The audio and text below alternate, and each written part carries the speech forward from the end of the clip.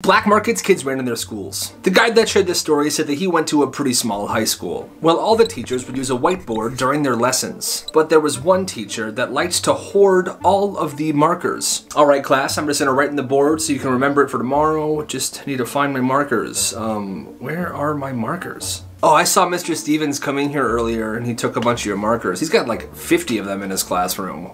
Not again. Well, this gave this guy a brilliant idea. He took that teacher's class, and every time he was in there, he would grab a few markers before he left.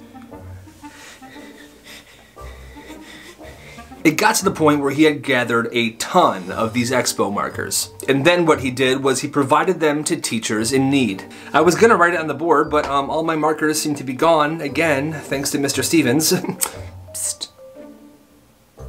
Kyle, what? Psst. What's up? You need markers, I got markers. I got markers. Oh, okay. Show me what you got.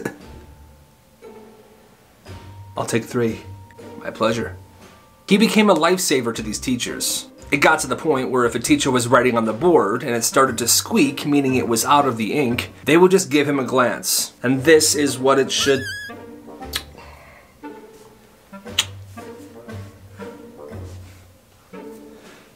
look like.